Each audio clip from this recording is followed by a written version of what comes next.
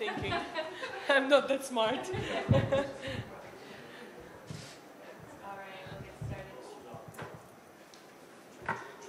Aryna, that was a pretty good match today against a tough competitor in Diana. Your thoughts on your performance? Yeah, I'm super happy to get this win.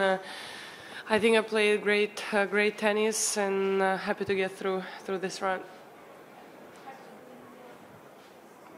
Hi, Aryna. Congratulations on the win. You'd never beaten Diana before, but it's been a long time since you've played her. So, did you remember anything from those matches that you took into today, or was it just a whole new experience? Well, I mean, obviously, like I'm a better player right now, and I got more stuff in my pocket to get this win against her. And yeah, our last matches were a long time ago, where I was kind of like on and off, and I was just trying to find my way.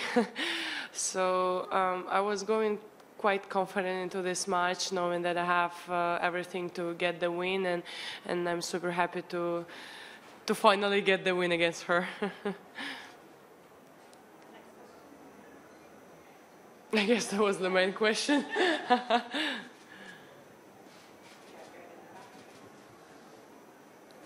So with Stuttgart, Madrid, Rome, and Paris, within 2 months of each other, how do you possibly sustain your best tennis over that period?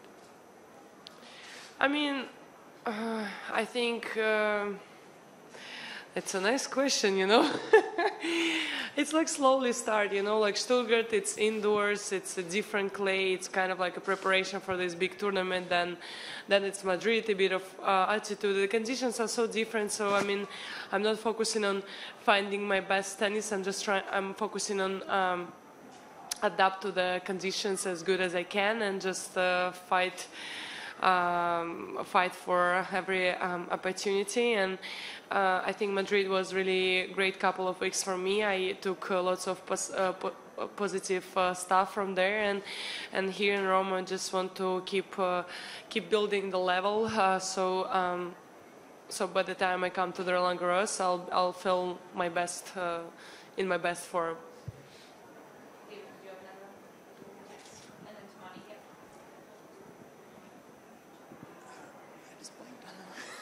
On the question. Oh yeah, that's right. We're doing good. On the court, you said that it would be a dream to win this tournament. What is it about this tournament that would make it that for you? I mean, I love Rome. I love the city. I feel so, I don't know, so comfortable being here. I enjoy walking around. I enjoy good food, great restaurants. I enjoy the atmosphere on the stadium. And I don't know, every time I was losing here, I was so sad. I felt like I lost on the Grand Slam, because it was one of the dream tournaments for me to win. So, and it's still one of the one of my dream tournament. So yeah, lots of good things about Rome, and always enjoy my time here, and always want to stay here as long as I can. You also started much stronger today compared to your last match. Is there any adjustments you made? Earlier you said. Yeah, you started stronger today compared to against Valenets. Yeah. So how'd you do that?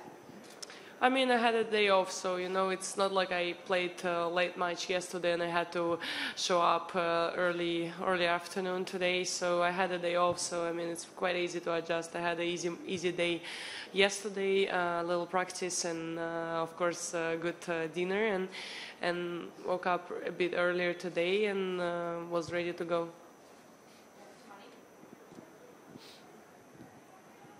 Considering how different the conditions are compared to Madrid and Rome, how long does it take you to actually adapt? Like, do you feel adapted now, or is it still something that takes time? Well, it's definitely something which takes time. It's so different. Madrid is much faster, and because of the altitude, the ball bouncing high and fast. So everything is way slower, and you have to build a point before making the winner. In Madrid, you can just hit strong and it's going to be winner from the first shot. So here you have to build a point, and I would say that I'm feeling better after this match. I feel like another practice, another match, and I'll be fully adapted. Just 2 quick ones. Do you have a favorite pasta dish, and do you have a favorite gelato flavor? Oh, pasta. I mean, it's definitely truffle pasta, like carbonara with truffle. I love it. Or spicy red pasta with meat, also one of my favorites. I mean, I don't know, every pasta is my favorite here. And gelato, why you make me want it? You know, I'm not allowed to eat sugar during the tournament. Now I feel like eating this gelato. Stracciatella. Stracciatella, pistachio, vanilla. Wow, I would go for all though. You know, like big one, big bowl of gelatos. Dream snack.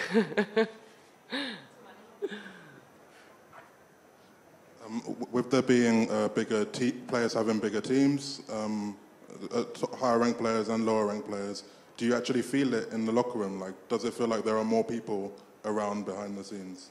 Sorry, what was the question? Does it players have bigger teams, right? Bigger teams? Yeah, like more coaches. And Oh, yeah, okay. does it feel like there are more people in the locker room these days and just like around? I mean, in the locker room, there is only players. Yeah, but like in the areas. No, you know? no. I mean, I don't feel that, honestly. I'm trying not to spend so much time on site, so I don't feel that busyness here. But definitely you can see that it's bigger teams around, and I don't know, I like to see that. I mean, it looks professional, and everyone is pumped up for a good result, so I like to see that, but I don't feel that much, you know.